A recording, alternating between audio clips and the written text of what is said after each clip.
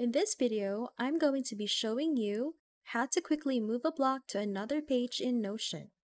Traditionally, transferring data from one page to another involves copying or cutting it from the source, then navigating to the destination page to paste it. This process can become tedious and time-consuming, especially when dealing with multiple pages.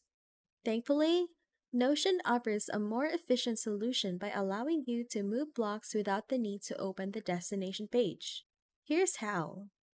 Hover your mouse on the top left corner of the block you wish to move. This action will reveal 6 dots. Click on the 6 dots to activate the block's options menu. From the options menu, select Move To. This will prompt a list of pages to choose from. Simply select the destination page where you want to move the block. With this straightforward method, you can effortlessly relocate blocks within Notion, streamlining your workflow and saving time when managing content across different pages. If this video helped, don't forget to hit the like button and subscribe.